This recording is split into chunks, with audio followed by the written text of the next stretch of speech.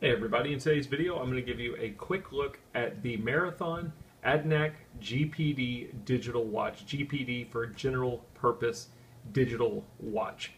Now I'm not going to go through all of the different features. There's really not a whole lot to show you. This is a basic functionality digital watch, but it is built like a tank. I think the idea here is you want a strong, shock resistant, water resistant watch without all of the complications that you get with some other watches. There's no barometer, no altimeter, no thermometer, no smartwatch features, anything like that.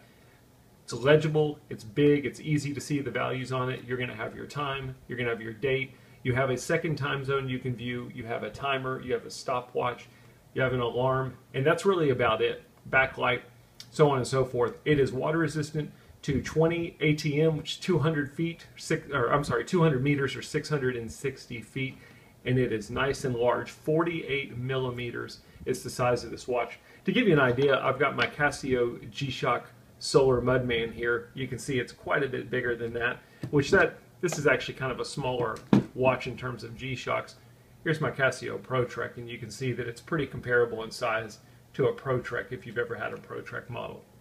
The thing I like about this watch is it's just very legible and basic in terms of functionality. You've got 4 buttons on it. The top left one is going to be your backlight. That's all it's going to do.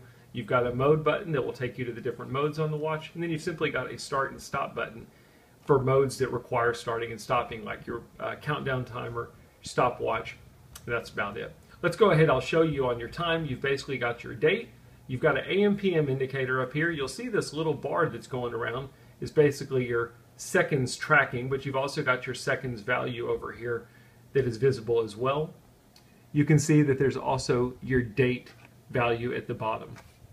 If I press the mode button, that will take me to my alarm mode. You've got 2 different alarms you can set on this watch. It's showing me my first value here. If I press the mode button again, it'll take me to the chronograph feature. This is where I mentioned the start and stop buttons coming into play. I can simply press start to begin the chronograph or stopwatch feature.